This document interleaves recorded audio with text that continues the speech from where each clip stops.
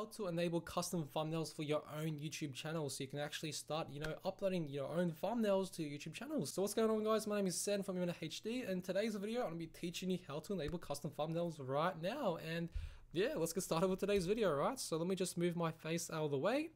And as you can see right here, we are on youtube.com right here. So I think the first step obviously is to go to youtube.com and to make sure that you're logged into your YouTube account, so we can actually, enable custom thumbnails for your own YouTube account. So once we do that, what we want to do is just go over here to the top right hand corner to your YouTube account. And we want to go over here to create a studio, or we can click on YouTube settings. Obviously this is going to vary if you're using like the newer version of YouTube. It doesn't really matter, it's the same process. So let's click on create a studio. As you can see right here, we are in the new YouTube create a studio dashboard. So what we want to do right here is click on create a studio classic right here, just to go back to the old version. And then what we can do right here is click on channel right here, and if we go down to channel, we can actually see our status and features for our YouTube account. So as you can see right here, we can upload videos. Our monetization is obviously off for this channel.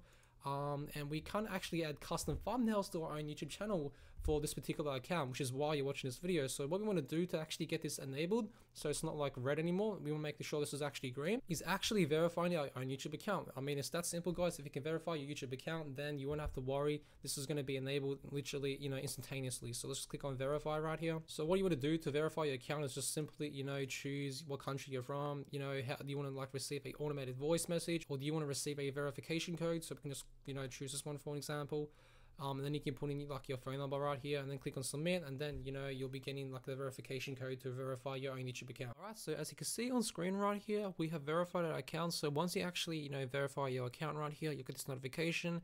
It will basically say verified, congratulations, your YouTube account is now verified. So let's click on continue right here, and as you can see, if we go back over here, we can now add custom thumbnails. So look at this, custom thumbnails, it's all green now, and it's now enabled. So now we can, actually add custom thumbnails to our own YouTube videos once we upload videos. So let's click here to return to YouTube Studio.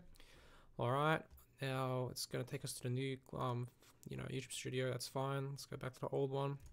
If we click on channel, and as you can see, all of your, basically stuff right here, everything's like all enabled now. So obviously, for today's video, it's all about, enabling your custom thumbnails. So that's now all set up. So if you want to go ahead and upload a video, for an example, we can actually, add custom thumbnails if we want. So that's pretty much it for today's video, guys. So if you haven't already, make sure to subscribe to the channel, and leave a like on today's video if you found value in today's video. And if you're new to the channel, yeah, subscribe, because we will be making a lot more tutorials. In fact, tomorrow's video is going to be teaching you how you can actually create YouTube thumbnails 100% for free. So make sure to subscribe and turn on notifications so you don't miss out on that video, because I know it's going to be really, really helpful for anyone who wants to learn how to create YouTube thumbnails that are actually going to get people clicking their videos and get them more views without having to use complex software like Photoshop or Paint like a freelancer, $50 to $100 or even more for a single thumbnail, right? So yeah, stay tuned for that, and comment down below if you have any questions regarding YouTube thumbnails or YouTube in general.